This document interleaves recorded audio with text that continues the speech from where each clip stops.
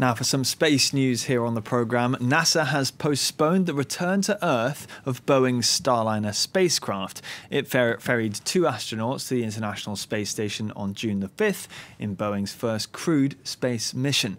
But they're stuck there until NASA is happy that all technical issues are resolved, with no date set for the crew's 6-hour trip home. On the way there, Starliner suffered 5 helium leaks and 5 of its 28 manoeuvring thrusters failed.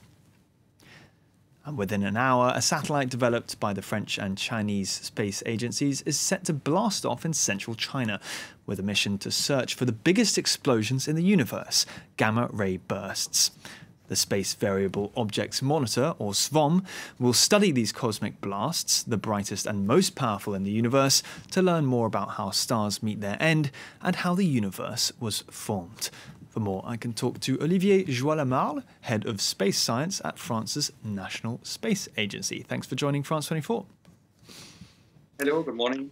So you've worked very closely on this project. What are your emotions you're feeling ahead of this launch? Well, it's a very special launch for me because I joined this team and the post I am currently occupying when the mission started, in fact, more than 15 years ago. So I followed it from the beginning up to the end. I hope it's not the end.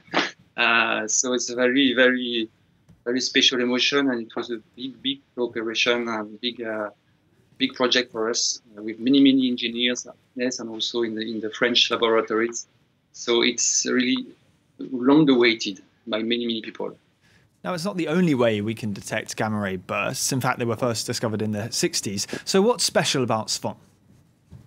Well, there were several satellites previously to detect gamma-ray bursts, but they were not specifically intended to detect and follow and study the gamma-ray bursts. So this one, SVOM, learned from these previous missions, and it was designed with a special instrument set on board, and also the special VHF link to the ground, permanent link, to be able to launch alerts very soon, because these gamma ray bursts are very fugitive, very short, and they must be followed on by other telescopes very fast.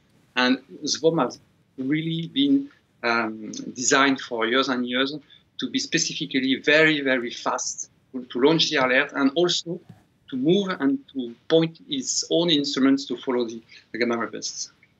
Now, this project between France and China on space is fairly unusual, especially since the United States banned collaboration between its NASA and Beijing 13 years ago. So perhaps you could take us back to the start of this project. What brought about this partnership?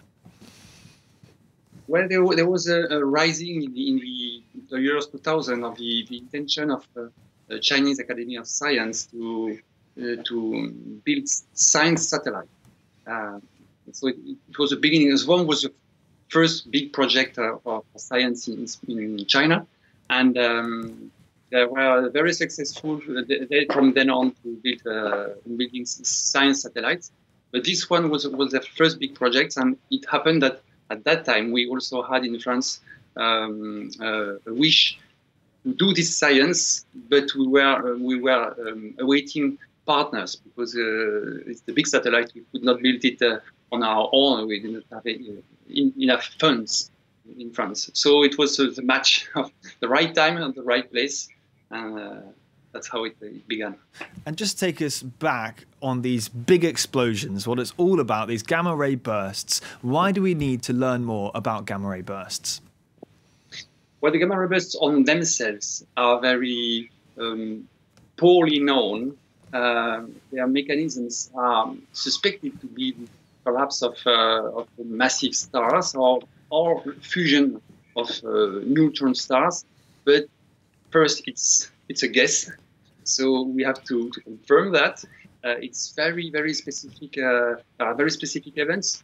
They are releasing the billions times the energy of the sun in less than 1 second. So it's very creepy, I would say. But the second point is also that they are so powerful. then we can witness gamma ray bursts coming from the edge of times, from the very, very beginning of the universe, the first stars when they died. And the light coming through the ages, so through the universe to reach us, has been meeting all the elements that that the universe is made of now. So in the light coming from the gamma ray bursts, there will be some imprints from the different elements the light has been crossing to reach us. So this is it's just as you are in a space where there are dusts and fog and so on, and then there is a very powerful light which is lit up at the other edge of the room, I would say. So you can see all this fog, this dust in between. Just finally for our viewers then, it's very soon it will be blasting off. Are you a little bit trepidatious? Are you on the edge of your seat? How are your teammates feeling? Yes. Space is very complex and launchers are very complex. It's you just mentioned previously the difficulties for the Starliner vessel to come back.